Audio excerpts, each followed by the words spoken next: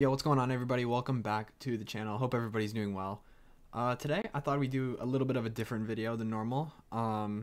As you can see, I'm in Showdown, and if you didn't already know, today that I'm recording this, February 1st, Series 8 actually just started for Pokemon Sword and Shield. And if you don't know, they changed the rule sets a little bit. So the gist of it is we're allowed one restricted Pokemon. So that restricted Pokemon could be Kyogre, Groudon, Zacian, Zamazenta, Eternatus, and so many others like Dialga, Palkia. Yeah, so I just think it's really cool that we're allowed one restricted Pokemon. I think already things have just changed so much. And today, actually, I wanted to try and make my own team for Series 8. So I haven't really started making the team yet in Sword and Shield. That's something that I'll probably aim more towards for Wednesday's video. But yeah, before we get into like just a showcase battle, I kind of just want to go through the team and what I was thinking while making this. It's not perfect, but you know, I can still make tweaks down the road. Okay, so pretty much the one restricted Pokemon that I wanted to use in Series 8 was actually Zacian. I thought it was really interesting how just right off the bat he gets a +1 attack. I thought that was pretty good. And I did some like damage calculations, and he pretty much one-shots like so many Pokemon. Like Kartana, if you Sacred Sword Kartana, it's just dead, and it's so fast too. So pretty much I just invested max attack, max speed, and then the last bit in HP. It doesn't really do much, the last bit in HP, but I just wanted him to be somebody that is super fast, outspeeds so many Pokemon, and just one shots, and it's worked out pretty good for the most part. So pretty much the moveset I'm running on this thing is Protect, Sacred Sword, Behemoth Blade, and Play Rough. Behemoth Blade, if you didn't know, it doubles the damage if the target is Dynamaxed, which if it's super effective, that's incredible, that's so good. Sacred Sword just ignores the target's stat changes, so that's obviously just a good option if, say they have like, if they were like building defense or whatever. And then Play Rough is just a coverage move for things like Dark type, Fighting type, things that it's obviously weak to. And then I ran Protect on this because you'll see like with some of the other Pokemon that it's paired up against, it's not a bad option to just Protect and then go for like another move on the support Pokemon. And next up we actually have Whimsicott. So I chose Whimsicott because I thought it'd be fun just to try and run Tailwind.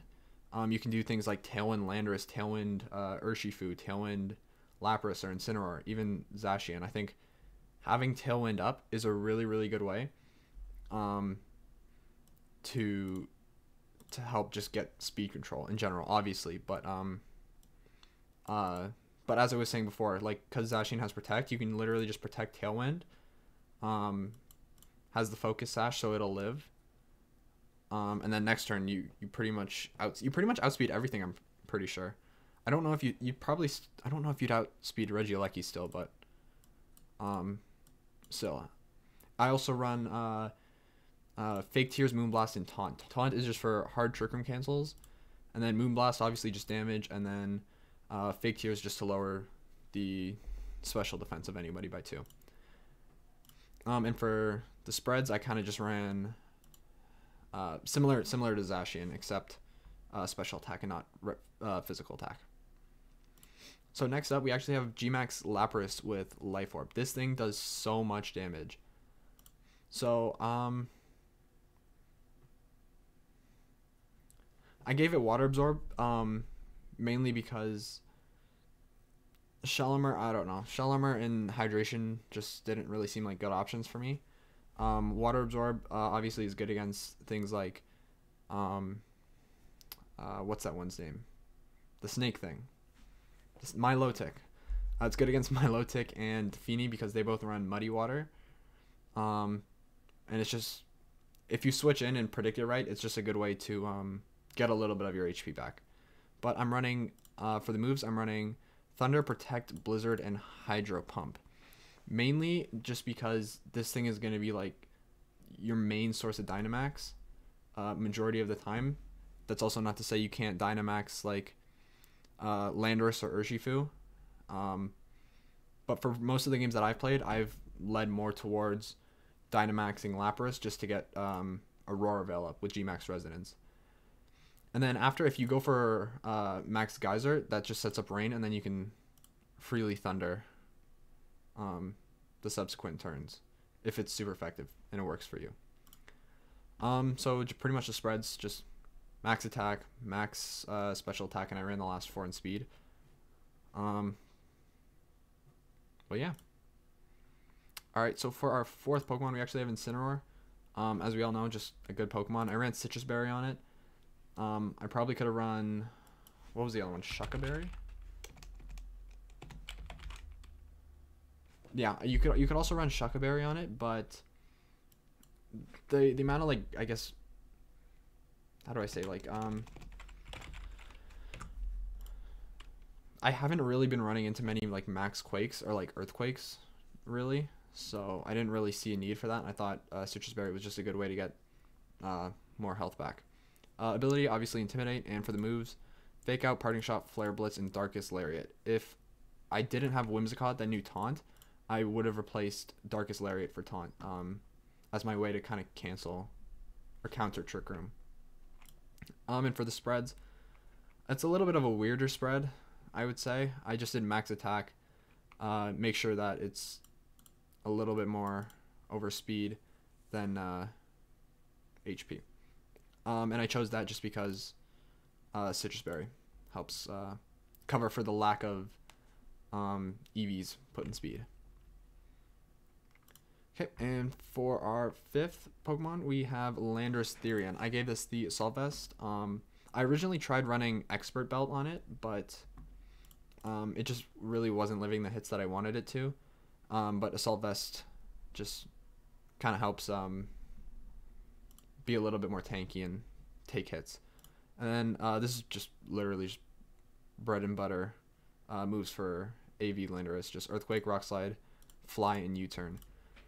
And yeah, these are the spreads: max attack, max speed, and a little bit in HP. Okay, so for our final Pokemon, we actually have Urshifu single strike style. This one I just gave it the Choice Band with Sucker Punch, Close Combat, Wicked Blow, and Brick Break. This is mainly to help against like Metagross. You could also even do it against Kartana. That totally works too. It also does pretty good against psychic, like the psychic type restricted Pokemon, like the giant, I don't remember their names, the giant lion and the giant bat, Lunala and Solgaleo. They do pretty good against those, which I think is just a good coverage to have. But yeah, that's pretty much the general basis of the team. Now for things that like I typically use it for, the main strategy I actually had for it was Zacian and G-Max Lapras turn 1. Zacian could just like protect or just go for like Behemoth Blade, Sacred Sword, while Lapras sets up Aurora Veil, because Zacian it doesn't have like the best HP stat, so it does take a lot of damage to things, especially like fire and ground type moves that really hinders it in a bad way. So like I said before, it's not a bad option to go for Protect and then Aurora Veil.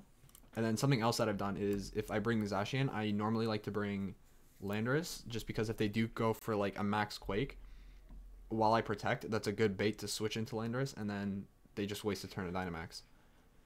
Something else you could do is Zacian Whimsicott. You can obviously protect Tailwind. You can go for like Behemoth Blade if you suspect they're going to Dynamax, and just Taunt if they do have a Trick Room Pokemon. I think it's just sending out, if they do have a Trick Room Pokemon, it's a good way to just respect the fact that they could just go hard Trick Room turn 1.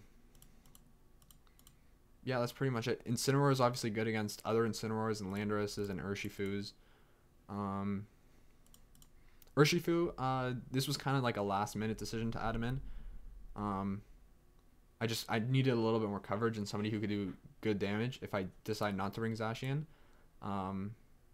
Yeah, so I thought Urshifu single strike style would be good.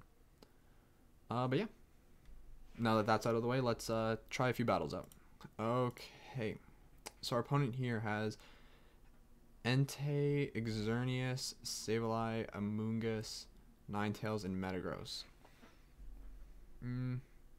Xerneas is a good option. Xerneas, like Geomancy. I think it just boosts like every single stat by like 1 or 2. So that's obviously going to be an issue. But we do have Behemoth Blade to take care of that. And then we also have Urshifu to help deal with the Metagross. Obviously, Max Quake on the Metagross is going to be a bit of an issue if we do decide to go with Zacian, so... but I also like Lapras here. So we can do actually Zacian, Lapras.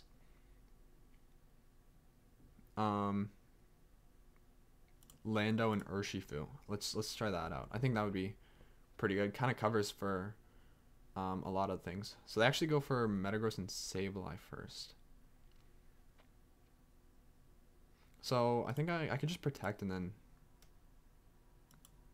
max resonance the Sableye, I think. And then if they do max Quake us, then we can just obviously switch into Landorus the next turn. But they actually go for Will-O-Wisp and Stomping Tantrum, sorry. So it definitely does have a max Quake if it decides to Dynamax. Kind of curious to maybe just switch into Landorus for the Zacian spot, and then maybe just max Geyser the Metagross and see how much damage that gets done. And they go for Will-O-Wisp on the Landorus, which isn't going to be good, but we do work with the max Geyser, and they do actually Stomping Tantrum again. But obviously just doesn't affect us. So I'm down to just go for a Rock Slide and then max Geyser into the Metagross again. Yeah, burn on a Landorus is just kind of, it just hinders it so much. So I don't mind it going down there at all. They actually just knock off our Life Orb. Okay. So who could they bring in? We pretty much, do we outspeed? We outspeed pretty much like a lot of them, right? I don't want them bringing in, I think we have to bring in Zacian. Just because I think that's the best option for us to do. And they still have their Dynamax left too, which is, we have to keep that in mind. So they go for Xerneas. Okay, I'm good with that. And we outspeed it too, I'm pretty sure. So we just go Behemoth Blade. And then... I'm down to just go for Thunder, because we're going to hit it. They switch into Entei. Okay, that's good. Oh, and they Will-O-Wisp us. That's not good. Oh, dude, that does so little. That actually just does so little. That hurts. Okay. Maybe the move was to protect. Yeah, I should have just protected. I think I'll protect now and then just Hydro Pump the Entei. Well, no. I think we could just try Behemoth Blade, see how well that works, and then I'm down to just double in. Oh, that actually just one-shots, even though we're burned. Okay. I guess that's it. That's how it ends. So, yeah, that's going to be it for today's video. I hope you guys did enjoy. If you did, make sure to leave a like, subscribe if you're new, and see you in the next video.